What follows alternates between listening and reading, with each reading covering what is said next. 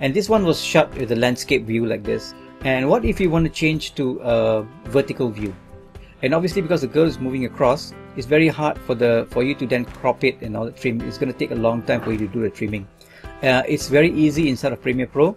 If you will select the comp, this one here, and I do a right click and I say auto reframe sequence, you will see this little window pop up and asking, what are you trying to change? Do you want to change to a square or a vertical 4x5 or 9x16? Basically this is 16 by 9, it's a landscape, and if you change to a vertical, it's called 9x16. That's what it means.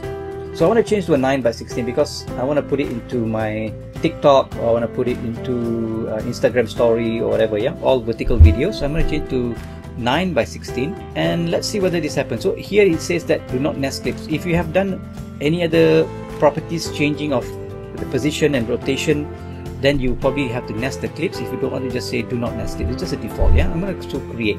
Let's see what happens. It's analyzing and there you go, right? It's just like that. So now you can see it's automatically focusing onto that girl only, or the subject that's moving in your scene, from something which is like that, where she's moving and the camera's just basically just zooming in, right? It's not even focusing on anybody, and you get something like that. Yeah, auto reframe sequence. We're going to do a 9x16. Analyzing done. It just does an auto reframe for you. Okay, very smart. Okay, it just follows the person.